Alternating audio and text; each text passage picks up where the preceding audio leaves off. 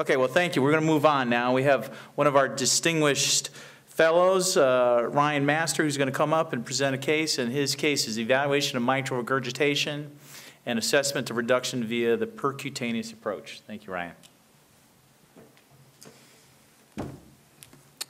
Thank you. Nice to be here again. Joe mentioned my talk. I have nothing to disclose. I'll get on to the case here. 42-year-old gentleman with a chief complaint of life-limiting dyspnea on exertion and some atypical chest pain. History, hypertension, tobacco use, and then a heavy family history of cardiac disease, heart failure, and sudden cardiac death. Going over his cardiac history, initially in 2008, he had an MI, PCI to the cert, and right coronary was done. And then subsequently at another outside institution in 2011, he had PCI to his right coronary. He presented in 2012 with heart failure, low EF, with severe mitral regurgitation noted at that point. And on repeat angiography, had really no significant notable disease at that time. He continued to have multiple heart failure admissions, as heart failure classification, NYHA class 3, and was on maximal tolerated therapy. His echo, similar to what it was before, still showed severely dilated, low EF, and severe MR. And then to note extra on that, cardiac MRI had shown that his trabeculations, which were just thought to be prominent, were more consistent with LV non-compaction. Cath was repeated, which did show that he still had some moderate to significant coronary disease. IFR of his LAD was 0.86, which is classifies as significant for ischemia. And then he had some incident restenosis in the right coronary and on stress testing, also inferolaterally. Get all these videos to show. So in the top, you see a 4-chamber on the TTE. The rest of them are TE images. As you clearly see, the severe MR that's being shown. A little bit of a posterior restriction, and so the MR is more posterior jet.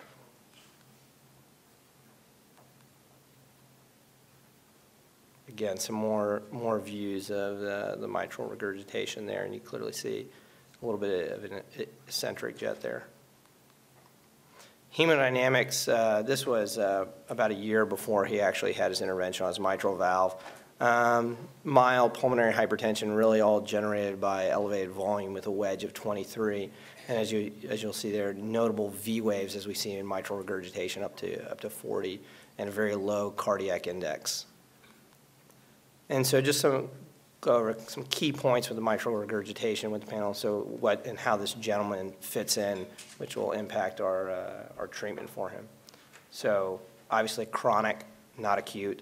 The etiology of him is secondary, related to his dilated cardiomyopathy, questionable whether ischemia is part of that cause, and then severity of how we evaluate MR, mostly on TE, and then as well as cath, where you can do an LV gram, and all of his fit with this chronic severe presentation.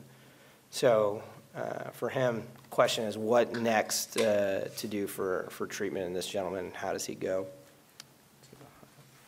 Here, so he really fits in this arm, secondary MR, coronary disease, symptomatic, persistent, so 2B recommendation for surgery, as well as he still has unrevascularized coronary disease, so 2A recommendation at that point.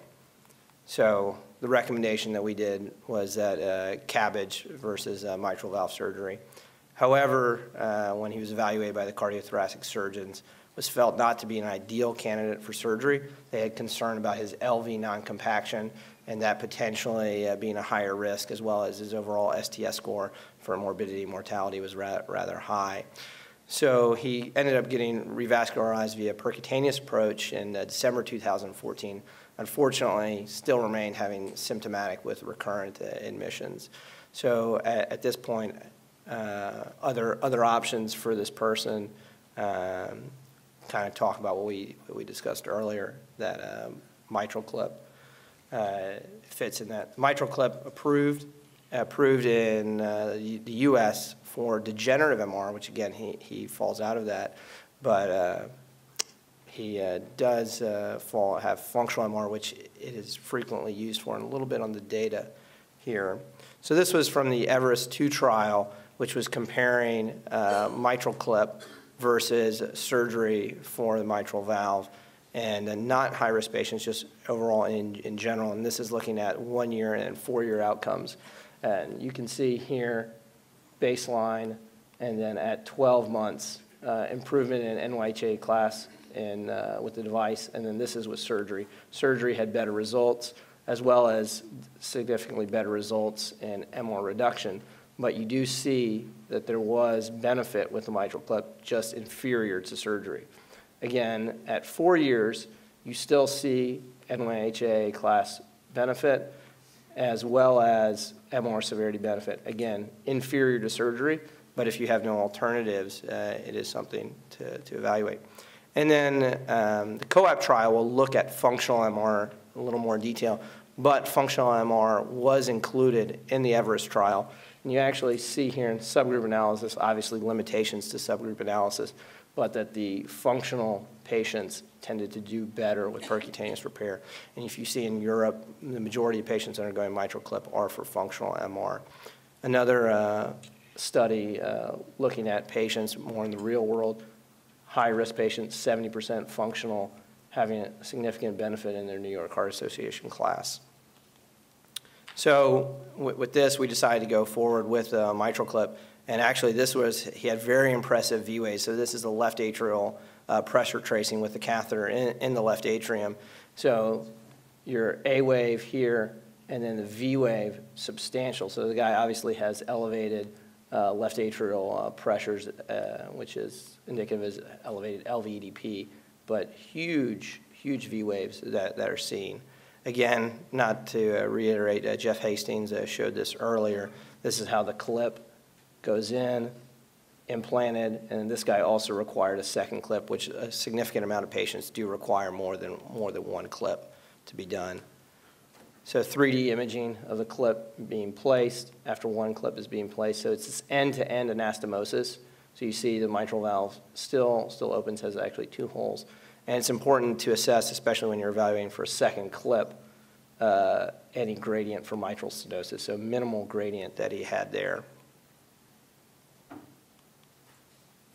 And then post-clip, if we get these going, a nice reduction in his MR.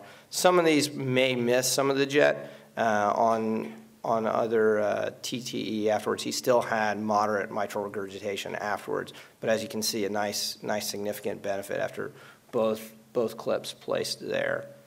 And then impressively, his left atrial pressure tracing, like someone with a dilated cardiomyopathy, as V waves quite normal. And then the left and the A wave should be a little bit higher, and it goes. So fits an impressive reduction showing that the clip was effective. And then follow-up, he's doing all right, still has some symptoms, but much improved. And interestingly, relating to what Dr. Collins was talking about, his LV function on echo stayed about the same. Question?